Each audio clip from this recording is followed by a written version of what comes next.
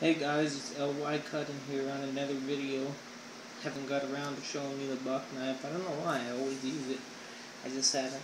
I want to show you the Bullfrog Tactical 2. I have the Bullfrog Tactical 1. I would have showed you that first, but I can't find it. I have them all stored somewhere. I'll just have to get another one if I can't find it. But as you can see, they're cheap knives.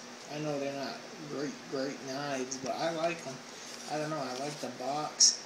I just like them. I don't know, I can't. It's one of those things, you know. It has a, what did it have? A 4-inch blade. Well, here, you can pretty much read all that. Easy for one-handed operation, stainless steel blade. You know. Well, I could show you the pretty box all day, but I think you want to see the knife.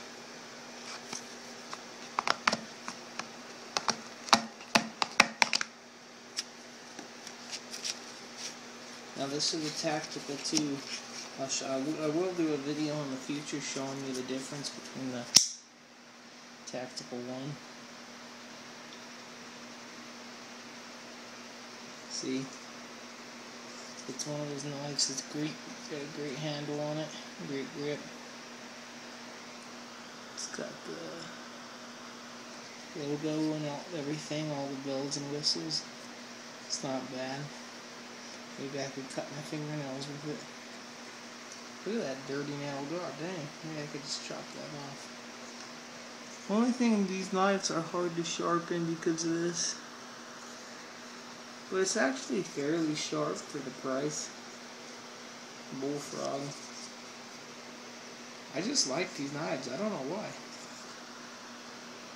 I can't explain myself. Just a hobby, I guess. And yeah, you've probably seen that it is made in China.